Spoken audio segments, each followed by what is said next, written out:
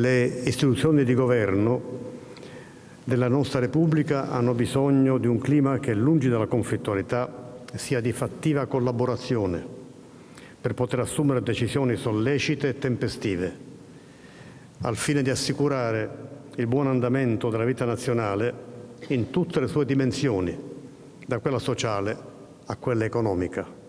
Il presidente Mattarella, nel tradizionale appuntamento di mezz'estate al Quirinale per la consegna del Ventaglio da parte della stampa parlamentare, richiama il governo all'unità. Di fronte alla litigiosità dei partiti di maggioranza, il capo dello Stato ribadisce che il Quirinale non compie scelte politiche, come prevede la stessa Costituzione. Tra i tanti temi che oggi tengono vivo il dibattito politico c'è anche quello legato al ruolo della magistratura, la cui autorità e il prestigio, ricorda il Capo dello Stato, sono essenziali per la Repubblica.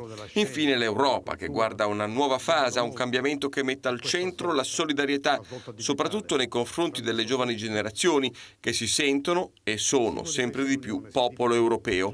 Alla luce di questo, l'Italia non può e non deve isolarsi.